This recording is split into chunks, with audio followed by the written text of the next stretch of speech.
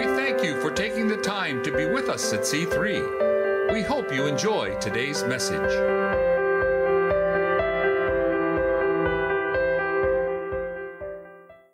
We are in a study in Exodus that I've entitled, We're Outta Here. And this morning we are at the exit of Exodus. It's the time when they actually leave. And when you think about Exodus, you know, it's one of the books together with Deuteronomy that tells really the story.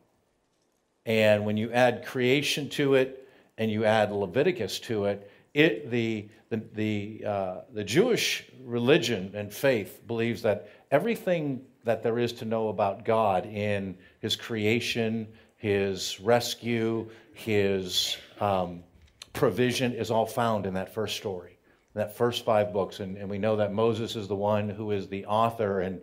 And this morning, what we're finding is that today's portion in chapter 14 talks a lot about how people break free. For a little over 430 years, it seemed like God wasn't available, that He was distant, that He didn't hear, that He didn't care. And Israel, having gone from a nation of 2, Abraham and Sarah, to 3, to 14, all the way to 75, into now over 600,000 men. They estimate about 1.25 to 1.5 million people left on that particular time frame right after the Passover. And it became such an important time because Israel came to the conclusion that this cycle of bondage, of slavery, of darkness was finally broken. And it creates such a celebration. And it was so important that God made this the beginning of every year. They were supposed to celebrate this every year and celebrate it for a week. You know, we talked in weeks past. Could you imagine if like July 4th was like a week long? Imagine the parties in America. I mean, no work and something sacred on the beginning, something sacred on the end, and then just blowout eating. And I mean, there would be, it wouldn't, you couldn't contain it. But the purpose of this was God wanted them to celebrate the fact that they are free and they are different. And the nation begins what the Bible will call this big, long word called sanctification. They get set apart. And they become the picture of God's people being set apart and what that looks like in real life and real time. And then what it looks like for us, what happens when we break free out of this satanic world system where what world powers do. They oppress people. They overwork them, they overtax them, and they overdominate them. And all of us in the 21st century, doesn't matter where you live, can all say amen.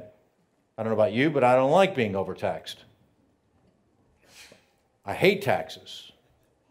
And I don't like when the government steps in and tells us what we have to do, the way we have to do it, and takes that position of heavy-handedness. Imagine that for hundreds and hundreds of years, where, at least in our form of government, we have a say, we have a voice, so they say. They had no voice. So they cry out to their Creator. In the midst of all of these gods,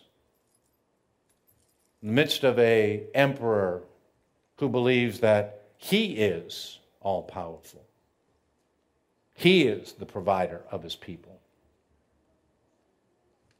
And Moses is called by God and told, go out in front of the people, go tell Pharaoh it's time for the people to come out. And 400 years is enough. And we've walked through a period where Moses approaches Pharaoh and says, look, here's what God has said, and God wants you to let the people go so they can go worship him. And Pharaoh in chapter 5 says, who is this God? I don't know him, nor will I listen to him. you don't get to go anywhere, go back to work. And without knowing it, Pharaoh invites God into a battle. And over the next 11 and a half months and 10 plagues, God will wipe away almost every memory of the power of Egypt and of Pharaoh. And this morning, they are on their exit, and we will pick that up as they are breaking free once and for all. But we're going to discover something in the story is that when you break free from the world, sometimes the world comes chasing after you. And it's an ongoing saga throughout this journey that we call faith as we move from one world to the next world. So if you have your Bibles, we are in chapter 14, verse 1. Now the Lord spoke to Moses, and he says, "Tell the sons of Israel to turn back and camp before Pi-hahiroth, between Migdol and the sea. You shall camp in front of Baal-zephon, opposite it by the sea. For Pharaoh will say of the sons of Israel, they're wandering aimlessly." Underline that, circle it, star it. "In the land, in the wilderness, and it has shut them in." And God says, "Therefore I will harden Pharaoh's heart, and he will chase after them, and I will be honored through Pharaoh and all his army, and the Egyptians will know that I am the Lord." And they did so. Now when the king of Egypt was told that the people had fled, Pharaoh and his servants had a change of heart toward the people, and they said, "What is this we've done, that we've let Israel go from serving us?" So he made his chariot ready, and he took his people with him, and he took 600 select chariots and all the other chariots of Egypt with officers over all of them. The Lord hardened the heart of Pharaoh, king of Egypt, and he chased after the sons of Israel as the sons of Israel were going out boldly. We'll stop there. So here's the picture. Israel is on the exit, and they're kind of living large. They feel like they're in charge. They are free. They've watched the devastation. There's very little left of Egypt. Stuff's been eaten. Stuff's been destroyed. They've watched hail destroy crops. They've watched what the hail didn't destroy, the locusts eat. They've watched flies come in. They've had gnats. They've watched the firstborn. All of that. It is decimated, and out they go. And on top of that, every one of their neighbors is giving them silver and gold with a kind of a gentle get out. And so they're walking out, man, and they are jacked. They are pumped. There is nothing that can stop them. Look what God has done. Look who we are. They're on their way out.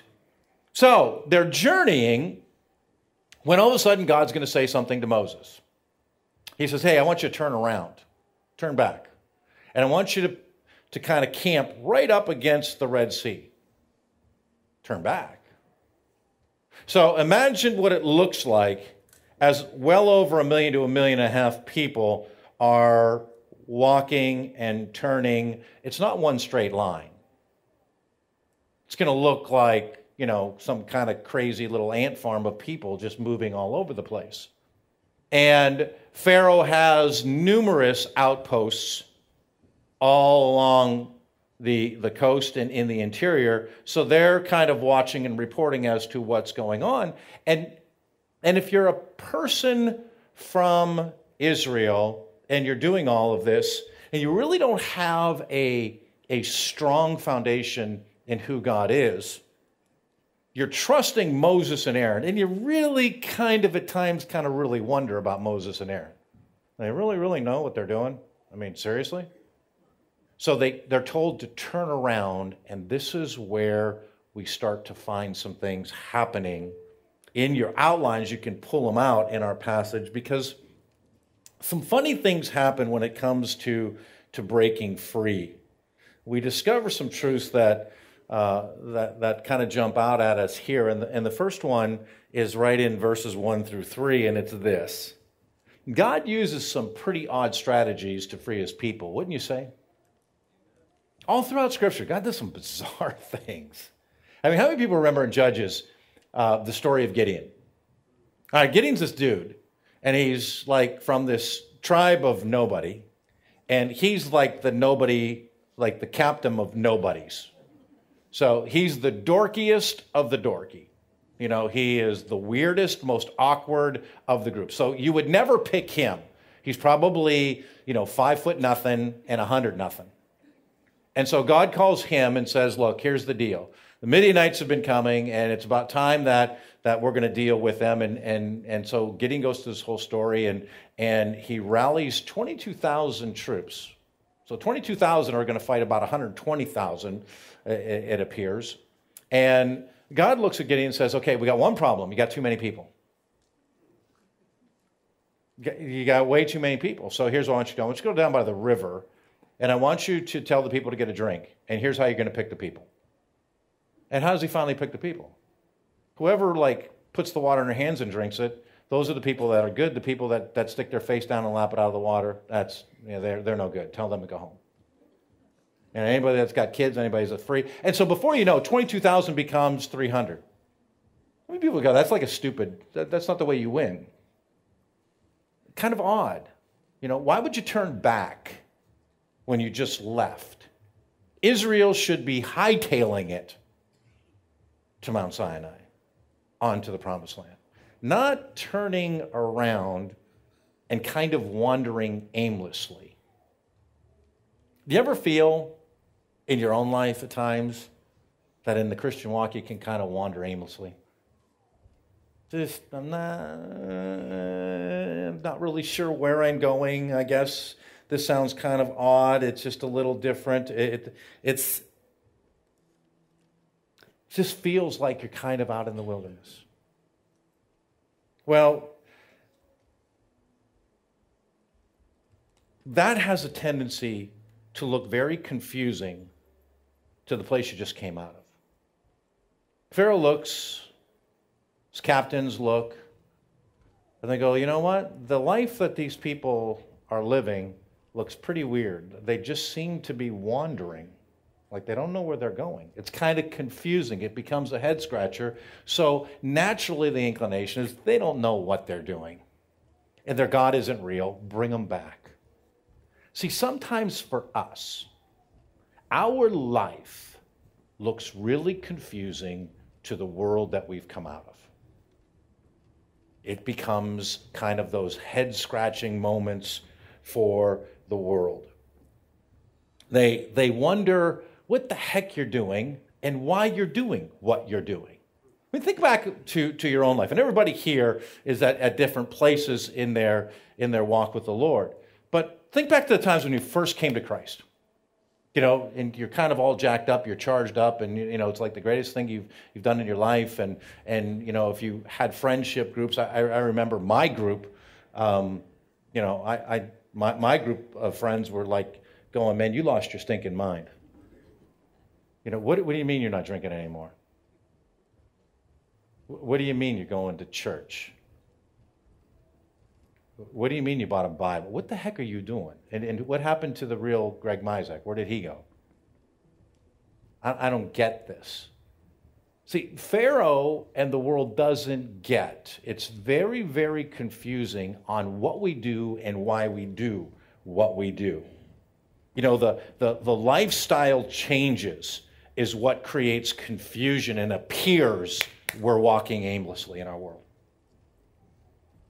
Choices to purity. When you live in a world where sex outside of marriage is as common as anything anymore. What do you mean that you're choosing to remain a virgin, or you're going to choose secondary virginity? Doesn't make sense. Why are you returning something you found? You found a wallet and there was $500 in it, and you sent the money back in the wallet. Why don't you send the wallet back, keep the cash? It doesn't make sense. It becomes somewhat confusing. Generosity, sacrifice, service, giving, all of those things that the lifestyle change creates. The way that we relate to one another, the way that we do community, the way that we offer forgiveness rather than hold offense. All of those things create confusion. I think one of the greatest parts of my job as a pastor is to watch the lifestyle changes in the people here at C3, because it becomes real. And just like Israel, it creates confusion in the world. It appears that we're wandering aimlessly. But what happens at times when we first come out of the world is God will lead us to a place, turn us around, and say, sit here and wait for a while. Just still yourself.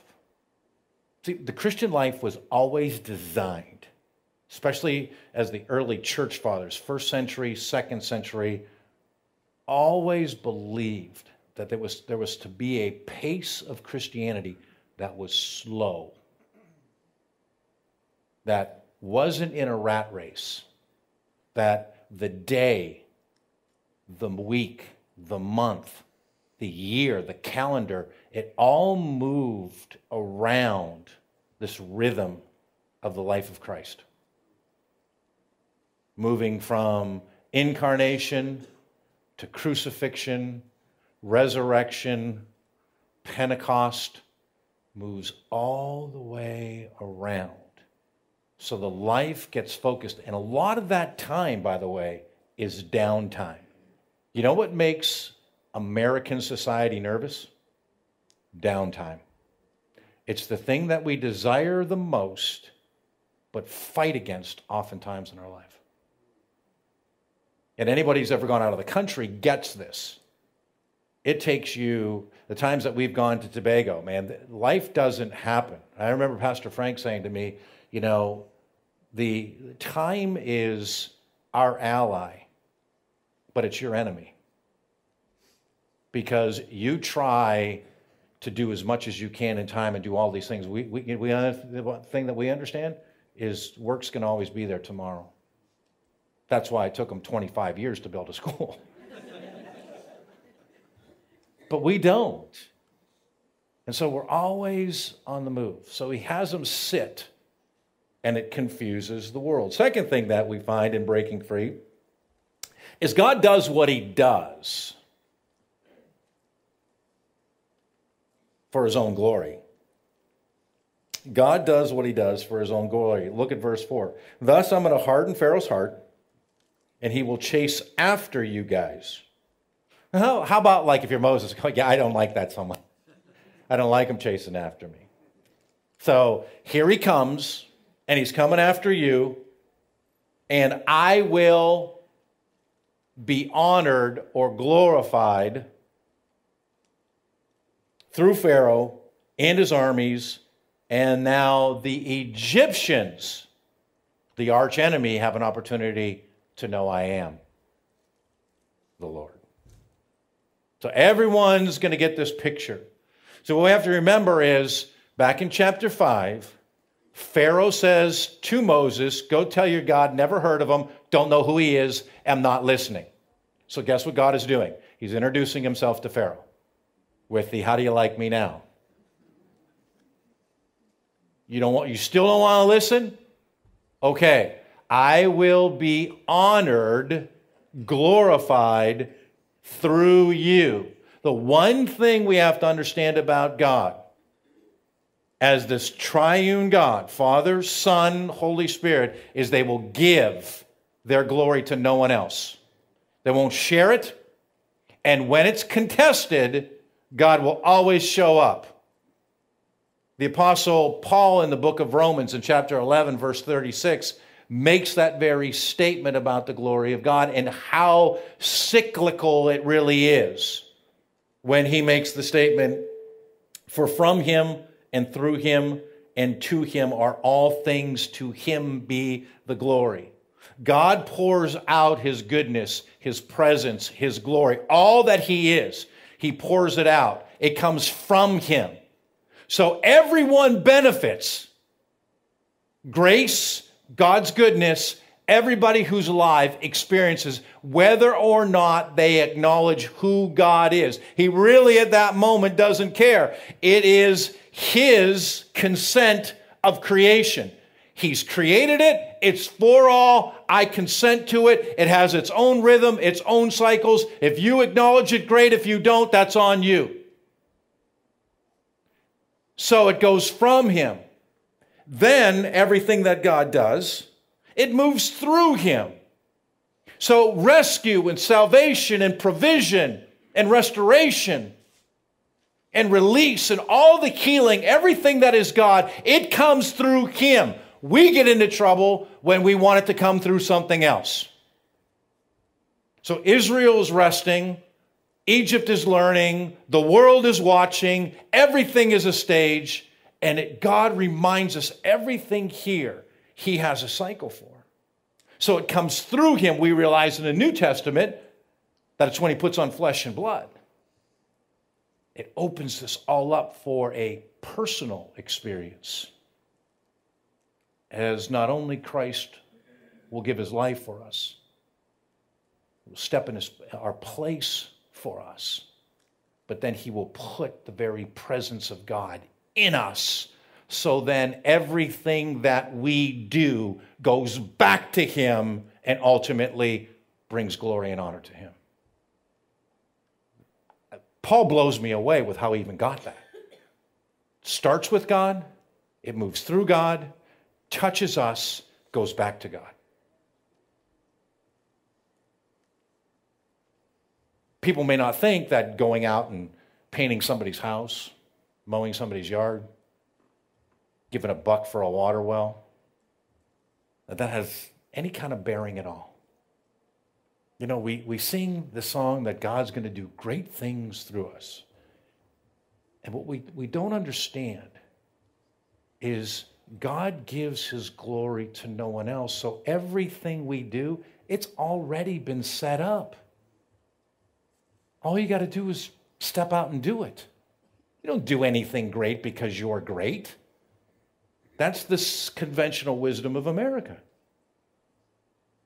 You don't do anything great because you're great. You do great things because God is great. And he set it up for each individual. How he does this and what the schematic in heaven looks like, have no idea. But it's got to look like some kind of massive Geico commercial blackboard with all kind of equations.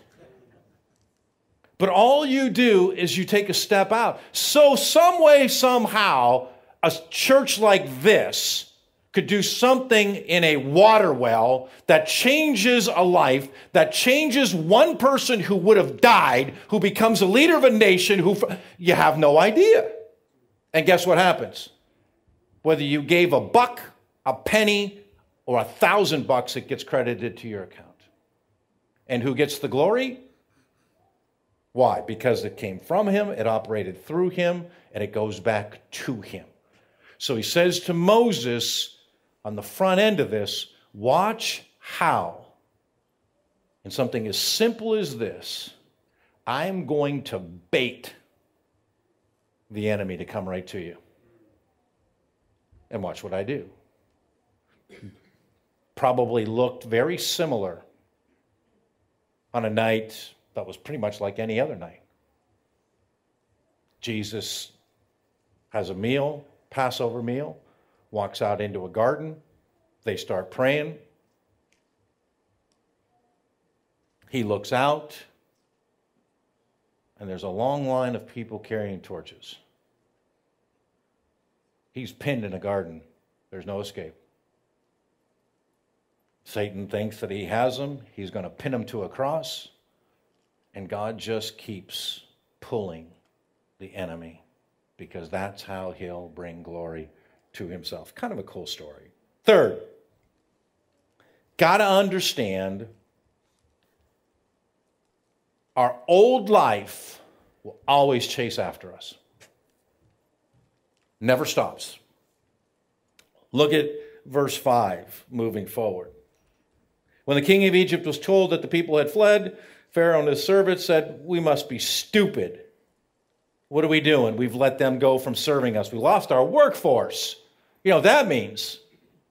We got nobody to pick on. We've got to do the work, and there ain't hardly anybody left. Let's go get them. So he made his chariots ready, took his people with him, 600 select chariots, all the other chariots with officers over them. The Lord hardened the heart of Pharaoh, king of Egypt, and like a moron, that's not in there, he chased after the sons of Israel, and as the sons of Israel were going out boldly.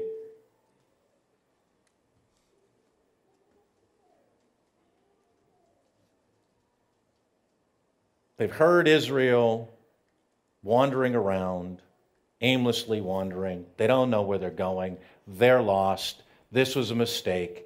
They really shouldn't have done it. You know what? Let's go get them, bring them back. Everything will be as it was.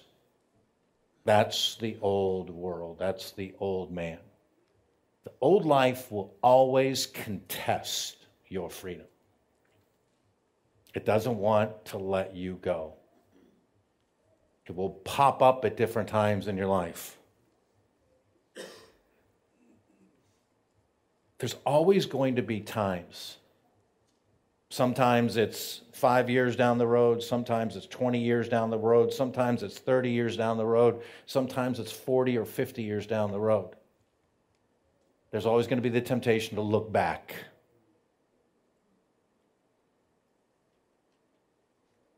To maybe want to go back.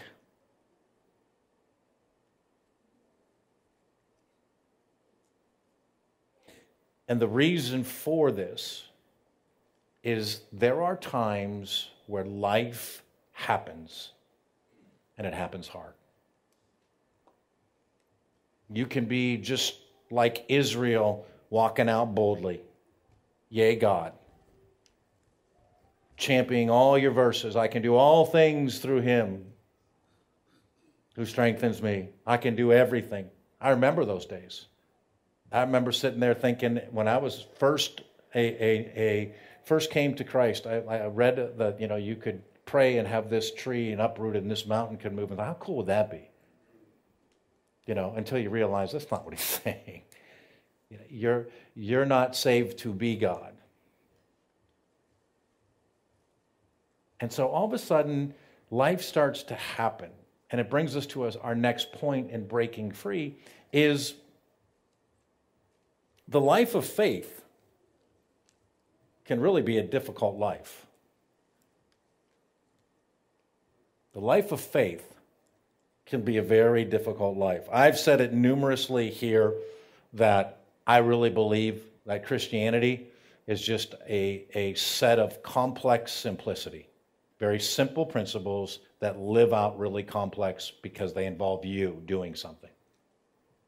Christianity preaches really well to other people. It doesn't preach really well to yourself. There are places in our life where we get blind. We want to tell everybody what they should do. We want to tell everybody. We want to point to the world, tell how wrong they are. But you know what? We never want that to come and be pointed and the light shining on us. Christianity gets very difficult when life gets real. For example, after you're journeying for a while and life starts to unfold with things like jobs, and your job gets really difficult, and you don't like the people at your job, you don't like the cubicle people next to you, or the employer says we are going to be closing this company and moving it somewhere else, and you begin to wonder, what am I supposed to do about that? Or you find yourself in dating relationships, and you're wondering, is this the person I'm supposed to marry or not? And you try to figure it out, is this the person that God would have me, as if God really does, in fact, care? And we start trying to figure all this out, and you go, oh my gosh, and then we come to the conclusion that, yeah, it might be good, and then you marry the person and go, I hate this person. I want out. God, why did you bring this person into my life? And life starts to get really hard. Person doesn't meet your needs. Or maybe that person's life and the cycle of life that they have is interfering with yours.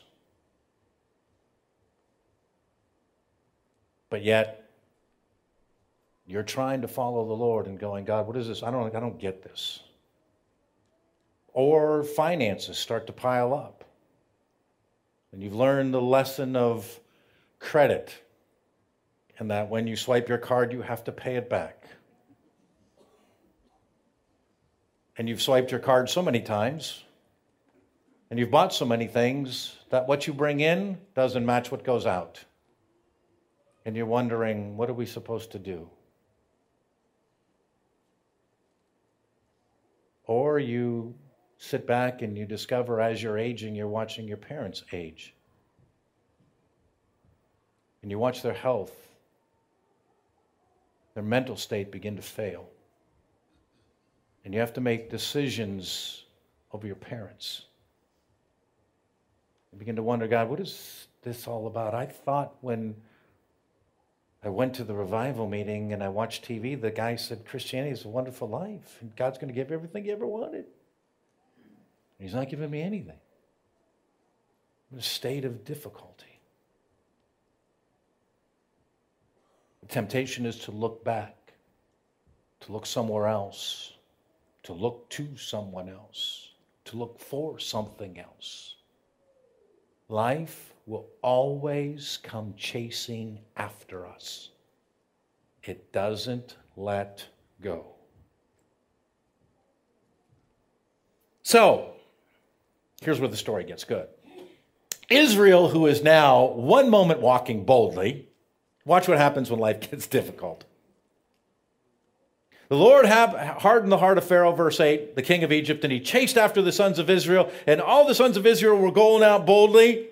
The Egyptians chased after them with all their horses and chariots, with Pharaoh, his horsemen, his army, and they overtook them camping at the sea beside Pi-hahiroth in front of Baal-zephon.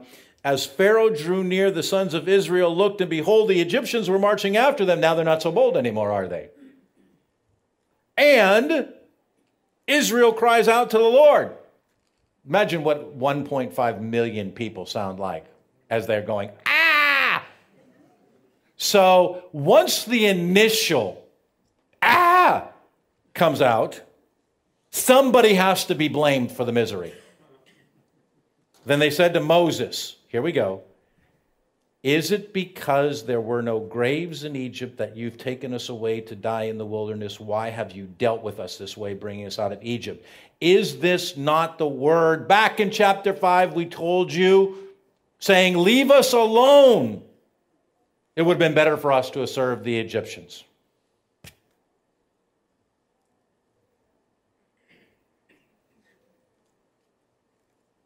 Somebody's got to be blamed. I didn't think this was going to go like this. And there's people in here, and all of us at different times in our life are going to deal with this, where real things happen, real situations occur, real questions to God. Why are you letting this happen to me? Why? And you're hemmed in. And there doesn't appear to be a way out. That your deliverance, your situation, whatever you're dealing with, you're stuck. Your back's against a wall. And this is approaching you. And now you've got to do something. And now Moses will flip this. Moses will answer them, not with, hey, shut up, I don't know, he just told me to bring you out here. Get off my back. Moses, like all of us, is a person who was called to lead. We all lead, whether we lead one person, whether we lead a family, whether we lead a coworker, whether we lead a business, whether we lead a whole bunch of people, whether you lead one or you lead 1,000,000. What God does is God always makes sure that we're just a chapter ahead. When I first went in the ministry, I used to think that it was my responsibility to know everything about God so that all the questions that people would ask, I would have the answers, and it scared the living daylights out of me because I really didn't. And so you seek advice, and other people who are doing the same thing say, well, just make stuff up. I mean, because nobody really knows until you come to this conclusion. He only tells you just enough. The leader is just out far enough from the followers, the people he's leading, to say, this is where we're going, this is what I know, this is what we do, and the rest of it, it's up to God. So let's just see what he does. Now watch what Moses does here. Because Moses is going to give all of us some practical steps on how we break free from the cycles of life that we get stuck in, so that we keep moving forward. And his, right here, becomes some of the most profound statements ever made in all of Scripture. And so if you're stuck in a cycle, stuck in a habit, stuck in something that's painful, stuck in wondering what God is doing, watch what he says, and we're going to walk through this, because these become really, really, really important to us. They don't sound like much, by the way. But watch what Moses says in response to Egypt wanting to go back and just surrender and give up and go back to the old way of life. Verse 13, Moses says to the people, do not fear. Stand by and see the salvation, some may have deliverance, of the Lord, which he will accomplish for you today. For the Egyptians whom you have seen today, you will never see them again forever. The Lord will fight for you while you keep silent. That's kind of cool. Then the Lord said to Moses, why are you crying out to me? Tell the sons of Israel to go forward. We'll stop there. So, some key steps here in this little kind of unpacking section on deliverance and breaking free from like the cycles of just bad life, of bad living, when the world comes chasing after you. The first one that I'm going to give you is a kind of a blanket statement. And then the rest are kind of actual steps that we can. Because what God will always do to us is God will say, here is the principle. Now here's what you have to do in order for this to happen to you and become very personal to you. The first one is this. God will always come to your rescue. That's what he's telling Moses. Tell the people, I'm on my way. Don't panic, don't panic. I got all this. I understand exactly what I'm doing. They don't have a clue. But again, one of our central passages in Exodus isn't from Exodus. It's from Isaiah 55, verse 8, when God would say, my ways are not like your ways, and my thoughts are not like your thoughts, in verse 8 of chapter 55. So they have no idea. Moses, by the way, has no idea what God is going to do. So all that God wants the people to know, all he wants us to know is this: I will come and I will rescue you. Once you understand that, everything else becomes very practical in what we do in everyday living. See, we get caught up with things that we always think that sin, this small little word, is wrongdoing. Sin, as it's defined in the Scripture, is missing the mark. Sin is not wrongdoing. Sin is wrong being. It's when we are not who we were called to be, we miss God's mark, and therefore fall short of what he has for us. From him, through him, to him, that he gets the glory. So we have to understand, look, this isn't something that you go, okay, well, just stop doing this and God will do this. This is understand who you are and the life of Christ that is in you. Let that now begin to rescue you. Because whether it's Moses or whether it's Jesus Christ on the cross, the story's the same. He's taking us out of our bondage. He comes to us to take us out of what we're dealing with. All we have to do is go forward. Second thing, he says, always stand firm. Now, standing's a pretty interesting kind of concept here. He says, look, you don't have to do anything but stand. Now, you go, standing's kind of a dumb thing unless you grew up a football fan or played football. How many people know that the quarterback loves when the left tackle stands firm? When he gives the Olay block, not so fun. Standing firm, the best, and I remember fourth grade St. Luke's JV football. I remember being told, and I was a receiver, that when you're learning how to block, the best thing you do is you stand in somebody's way. And just keep standing in their way. Wherever they go, stand in their way, stand in their way, stand in their way. Make sure your base is nice and wide so you don't get run over. So what are we supposed to do? We're supposed to stand firm, right? Just stand. His word here is stand by. So we stand by the Lord and we watch what he's doing. We don't have to do anything other than stand by, get ready to go forward. Don't look back and go backward. So just kind of hang in there and stand.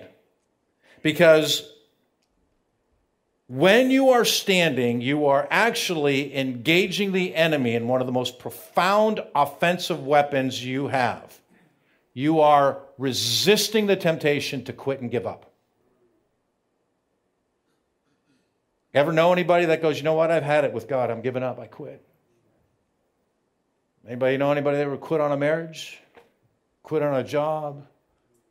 Quit on their home?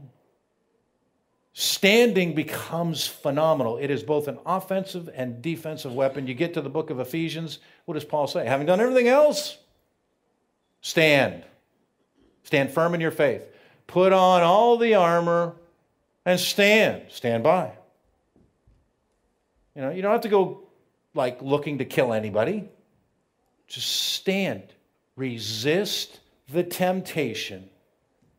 Know who God is. Use your shield. Understand the truth. All of the stuff that goes with that. Just understand, because when you do go forward, you always go forward in peace. Not chaos. It might look like chaos. It may look like wandering. But you go forth in the wholeness of God. Next, he's going to say, choose faith in the face of fear.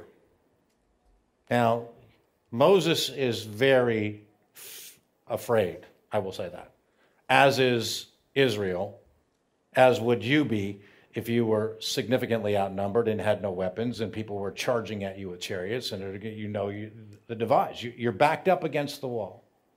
There's nothing you can do. And he acknowledges the fact that Israel's scared to death. He didn't say, man, stop yelling at me. You guys have been yelling at me since chapter 5. And you know what? You're going to be yelling at me all the way to chapter 36. Get off my back. Knotheads. He's doing the same thing. He goes, okay, just wait a minute. Just wait a minute. Just stand by and let's watch what God does. Let's not grab the wheel and take control. Let's stand and just see what he's going to do here. And some of us in our life, we have some real reasons to be fearful. Real issues of marriage and disease and finances, and problematic kids, parental declines, all the things that cause fear. But Moses says, look, we're not going to go backwards. We're not going to go back. We're just going to stand by here, and we're going to move forward a little bit in this, and we're going to watch what God does.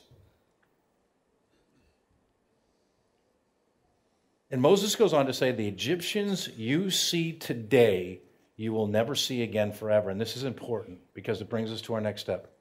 And it's this: never, ever in your life consider your enemy as an ally. Don't ever consider your enemy as an ally. Go forward, not back. See, the old man with all his ways, the old woman, they're dead in Christ, is what we know in the New Testament. Any man or woman that is in Christ is a new creation. The old nature is dead, but however, you're still encased in it. See, what we have to understand is this. We live in a constant state of temptation to go back. And unless we understand this principle, we are going to kind of be the 3-step forward, 2-step back people. See, we're all of us are one decision away from the old life. For me, it would be one drink. For some, it might be one site on the internet. For some, it's one cigarette. For some, it's one person. We're all one decision away from going backwards and going back to the old way. Why? Because the old man is comfortable in Egypt. The old woman, comfortable. Maybe not so much, but the reality of what's known is always comfortable there. And finally, I love this. Never underestimate the power of obedience. This is for all of us who are Moseses out there.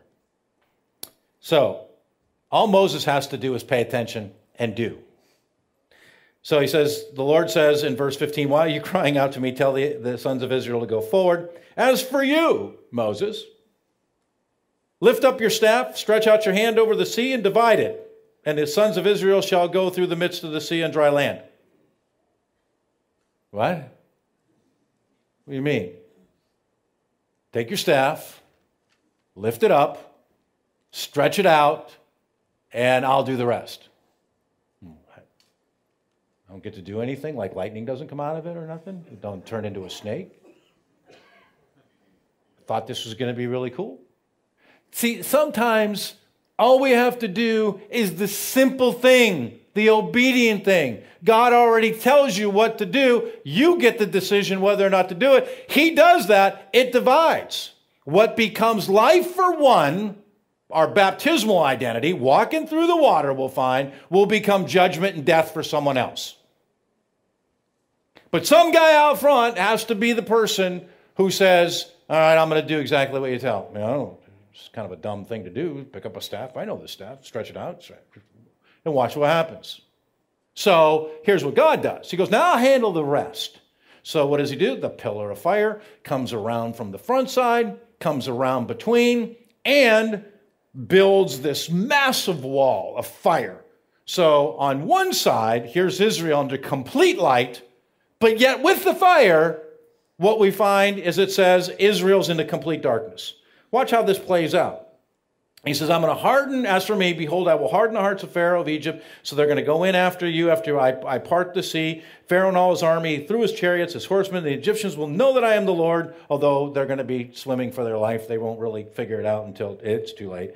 Then the Egyptians will know all of their stuff is going to be done. Then the angel of God, who had been going before the camp, moves around, went behind them, and the pillar of cloud moved from before them, stood behind them. So they've got fire, they got a cloud blocking the light, and it's dark on one side, and it gave great light at night. And Moses did what he did, and we know they walk through, and the fire moves out, and here comes Pharaoh. They go through, it all falls on them, and they drown to death. Israel goes through on dry land, and everyone's, yay God. And what has happened? The cycle of bondage at that point in their history, broken. Really simple. They didn't have to do a whole lot. They had to leave, they had to walk, they had to wait, they had to stand, they had to watch, they had to trust, and they had to obey. Sounds like an old hymn. Pretty simple. And that's all we have to do. They cross over, which means this. We have, in the New Testament, we know that we've crossed over from death to life. So we have been set free, just like Israel, When Christ comes, there's references for you to look up. We get a chance to now go and to live not only free, but abundant. Abundant in all that God has for us. And secondly, as a result of your freedom, there's never any looking back that should ever play, because there's no condemnation. There's no condemning influence in us like there was in Israel to keep looking back. We're nobody. You have to understand that in Christ, all of the things, as Paul said, that you would like to do, that you find yourself, that influence that would say you're a bum, you're worthless, you're insignificant, it doesn't matter, none of that plays out in you. Because in God, through Christ, He doesn't condemn you. He looks with unbelievable love for you. You think Jesus doesn't understand humanity? You think He doesn't understand what knotheads we really are? You think Moses didn't get the fact that these people are stiff-necked? You think by chapter 18, after the Ten Commandments, you think He didn't get it? All they did was complain. Matter of fact, He's going to come to a place where He jeopardizes His own life because He's had it up to here. He beats a rock, and it disqualifies Him. He knows all of the condition that we are, and yet He still loves and cares and comes and delivers and breaks that cycle of poor living, in order that we must now serve the Lord, not self. Never let self become a god. Don't look to yourself. Always look to God. The story that we're going to launch from here now is going to be this continual struggle with Israel, always looking inward instead of upward. Looking to God. And the same thing that we have to deal with, guys, is we have to always look to God, to trust Him and resist the temptation to grab the steering wheel and say, I got this. I got to do something. You know, it's T-minus almost no time. Any kind of decision is a good decision. And what do we usually find out about those decisions? Yeah, like stupid. Just stupid. So fight that. Stand, block, get in the way of the old man, so that the cycle never repeats, and never think the grass is greener back where you came from, because it's not. Fight the temptation to make the decision to go back. Always remember, in Christ we move forward, not backward. Amen? Let's stand.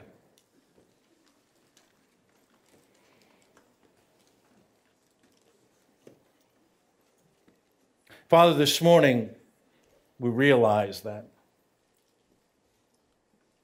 the story here of Israel is very close to what we deal with. There's some things that create great fear in us, great uncertainty. There's a great temptation when the world comes chasing after us. When the old ways of life, the old cult wants to draw us back, to enslave us again.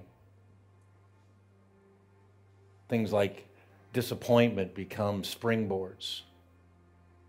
Fear, anxiety, worry, real pain, real hurt. Lord, when real life hits and hits hard, and it feels like there's never a way out, you always open up a way. This morning it was a sea. For us, it was a cross. In both instances, we walk across.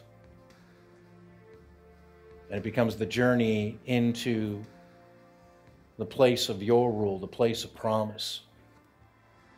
And so, Father, this morning, I'm just asking for everybody here that has a real need, that, Lord, that you will meet that. That, Lord, the people that are struggling with cycles of behavior and habits, that, Lord, once and for all, they can be broken. And for the person who's wondering whether or not God can rescue them, that, Lord, that you would speak to their heart and remind them that you specialize in great rescues. All we need to do is stand by and watch. And so, Father, as we leave this morning, may we leave in your peace, in your patience, in your presence, in our faith. And so, Father, as we leave, I just pray your blessing over each and every person. And Father, I just pray that the Lord, you, Lord Jesus Christ, would bless and keep all of us this morning. That you would cause your face to shine upon us. That you would be gracious to us. That, Lord, that you would fill us with your Holy Spirit that would continue to lead and guide us as we're on our journey into the promised land. And so, Father, I thank you that your peace is one that guards our hearts, it guards our minds, it guards our steps. So, Lord, we thank you for that, and I pray that into each and every life, not only for today, but, Lord, throughout this week until you bring us back next Sunday as we continue to look at the journey of Israel, as they will just stop and begin to cry out in their praise of who you are and what you've done in their life. May you do that in ours as well. In Jesus' name we pray. Amen.